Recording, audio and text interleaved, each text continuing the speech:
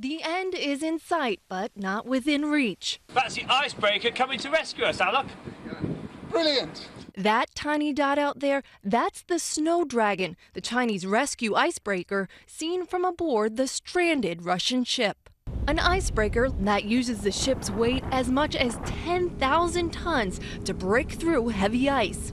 But the Chinese ship is still 6 nautical miles away, itself blocked by ice up to 10 feet thick. The Chinese captain telling CNN earlier today, the current ice condition is exceeding our capabilities to break through further.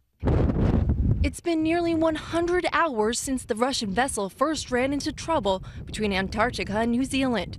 Temperatures dropped quickly, freezing the ship in place. We moved as quickly as we could, but the ship just couldn't get through. And 74 researchers are on board on a mission to study climate change.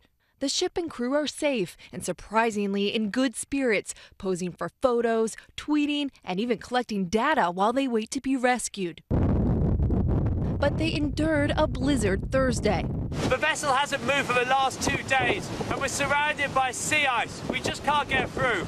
And now the ice is building, closing in. We've got about 2 to 3 meters, maybe 4 in places, surrounding us. And at one point yesterday, the ship was tilting a little bit because of the pressure on one side because of those strong easterly winds.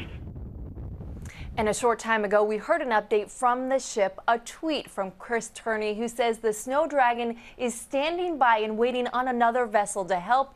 Everyone is well, he says. And Don, that other vessel is a French icebreaker on its way now to help rescue the rescue ship. Don. Fingers crossed, Sunland. Thank you very much for your reporting.